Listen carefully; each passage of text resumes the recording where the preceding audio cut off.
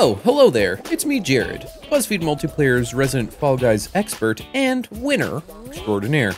Yes! I did it! Yes!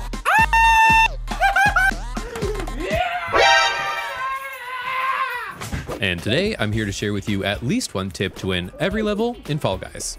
Oh, okay. You want to do this? Let's go! Ta-da! Let's go.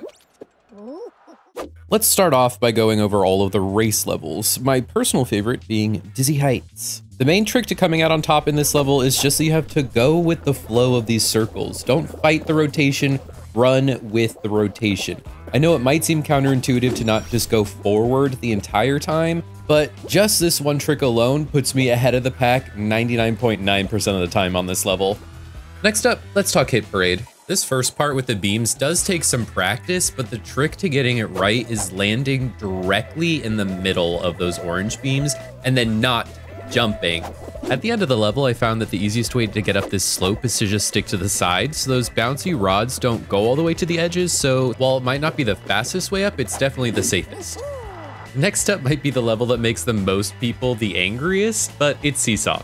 My main trick here is to just transition between all the seesaws with the least amount of jumping possible. That means watching and anticipating for the seesaws to tilt and then hopping over that little gap that they create right as they cross over each other. I haven't done this one much myself, but I've heard from friends that if you do have to jump pretty far, that diving is the best way to land. Evidently, landing parallel to the seesaw on your belly guarantees that you'll get up faster than if you just land on your feet and then topple over. Oh, DoorDash, I really thought you were all luck and no skill, but turns out there's a secret to ya. It turns out that the fake doors are actually slightly shorter than the real doors. It's pretty hard to tell mid-match, but with the last three doors, it's super obvious. My main tactic for this one is to just hang a little bit back and wait to see which doors do get broken and then run through those. I also seem to have a lot of success with jumping and diving through the open doors, especially when they're very crowded. My character just gets pushed up and over everyone else and I don't get left behind. And here I am bunny hopping, trying to catch up with the person who's currently in first place. Bunny hopping is the act of jumping right as you touch the ground again, and it's definitely the most useful on slanted surfaces, but it's generally used for a way to just gain speed and try to catch up with people. Next up is Gate Crash, which almost sounds like a better name for DoorDash. The main trick for this one is that the gates go up and down the same way and at the same speed every time you play this level. So just look ahead and see which gates are going to be open by the time that you get to them, rather than heading towards the gates that are open as you walk up to them. Also, a tip for the end of the level, you don't have to just keep running forward down the slippery slope. You can backpedal and make it easier to time your jump over those last few gates. Ooh, it's the whirligig, another one of my personal favorites. These spinning poles that you have to deal with throughout the level are always easier to jump over if you jump against the way that they're spinning. It's so much easier to time your jump. I honestly thought that this giant spinner at the end was impossible to jump through, but if you jump and dive before you get to the top of that hill, 9 times out of 10, you'll just slip underneath and onto the last part of the level. One final tip for all you bullies out there, you can guard this last jump with your body and have so many people just fall. It's horrible, but sometimes you just want to watch the world burn, you know? Next up is Fruit Shoot. I just love the sound of this one. Fruit Shoot. For this one, I think it's always smart to wait for that first wave of fruits to go past before you jump to the conveyor belt. Anyone who gets on too soon always seems to get beaten by those apples. My other trick is just to stay to the sides and as close to these pyramids as possible. They block so much fruit from smashing directly into you, it's kinda incredible. Now on to the last of the race levels, it's Slime Climb. I know a lot of people like to bounce off this little triangle to get an early lead, but most of the time, I don't even bother with it. Instead, I like to make up my time by going to the very far right of this conveyor belt section and then just running straight across. You pretty much don't run into anything that way. And don't forget to jump in the middle of the yellow bars and don't jump again, you'll fall off. I swear, every time. Next up, let's talk survivor levels, first of which will be Tail Tag.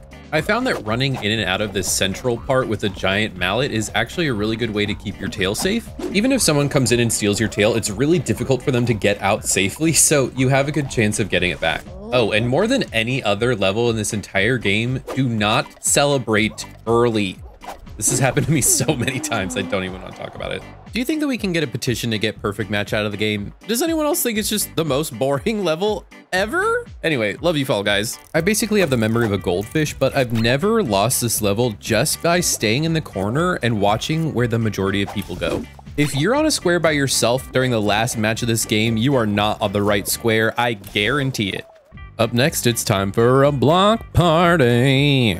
This one's also pretty simple in my opinion. All you gotta do is stay as close to the front of the platform as possible. It's super easy to dodge everything, and just don't get too close to that edge or else people might try to push you off. Nowhere else in this game does getting grabbed freak me out as much as when it happens on this level. It's rollout. I find it's easiest to survive just by moving between two of the platforms on the end, just crossing back and forth between them and not really worrying about any of the other rings on the level. And if someone's trying to be a little and wants to grab you, wait until they're near one of the ledges of the rings and grab them, and you can just pretty easily push them off. Like, oops, my bad. Oh lordy, up next is the chaos that is Tiptoe. Much like DoorDash, with this one I usually tend to stay behind at the beginning of the level and wait for everyone else to find out where the path actually begins. I've also noticed that there's never just one tile in front of the finish line that's real, so as soon as you see two tiles that haven't wobbled, it's safe to say that you're ready to beeline it to that exit.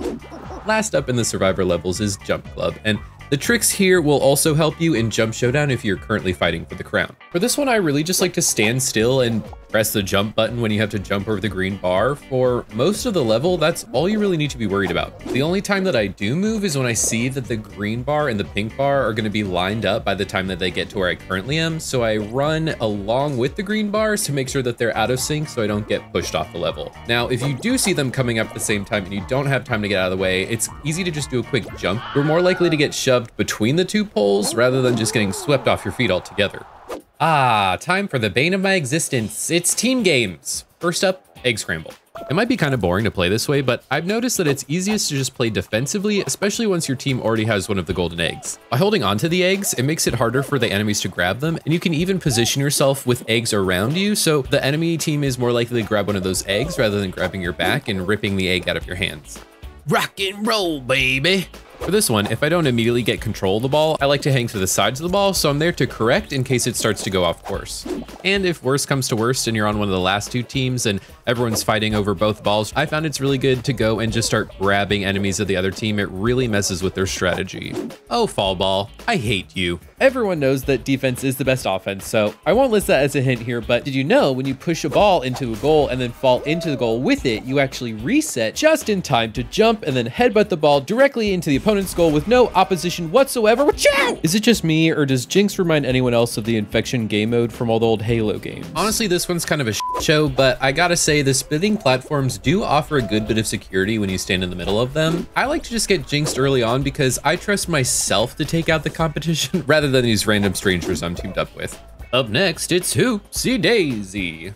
This one's really fun. I feel like the main helpful strategy here is that if you notice one side of the map is much more crowded than the other, just beeline it to the other side and you'll have a much greater chance of getting these hoops for yourself. Also, I've generally found that it's easiest to get through most of the hoops by diving rather than just solely jumping through them. Yay, we're almost done talking about the team games. Anyways, the last one is Hoarders. I'd say this is another defense is the best offense situation. I like to hang out where the edges of each goal meet, facing towards the goal that I'm currently trying to defend. I find it easier to bounce balls that are headed out back in rather than bouncing balls that are out to in. Does that make sense? Bum, bada bum, bum, bum, bum. It's time to fight for the crown in these finale stages. Up first is the Aggro Crag Incarnate, Fall Mountain. The avalanche of giant balls is definitely the main thing to watch out for in this level, so I like to keep my eyes on the cannons to make sure that I know where the balls are coming from so I can easily avoid them, like most of the time. The other main tip here is just to know that you can't grab after you dive, so whatever you do, do not dive for the crown. Just jump. I can't decide because all of the finale stages are pretty intense, but I think Royal Fumble really is the most stressful for me. To cope with this stress, I found that it's actually easiest to not do anything for like the first minute of this minute-and-a-half game. But once it gets down to 30 seconds, I start following the pack and try to make sure that I'm there to grab the tail when things go awry.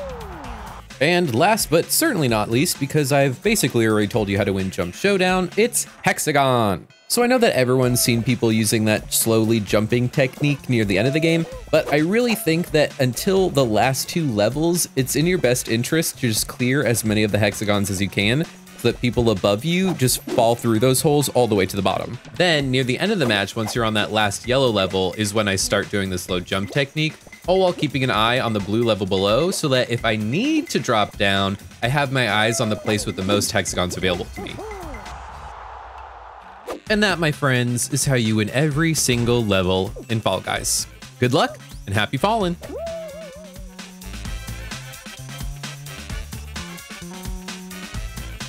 Hey guys, Jared here. I hope you liked that video. If you did, leave us a like. Make sure to subscribe and check out the other videos that we got hanging out on our channel. They're all pretty fun.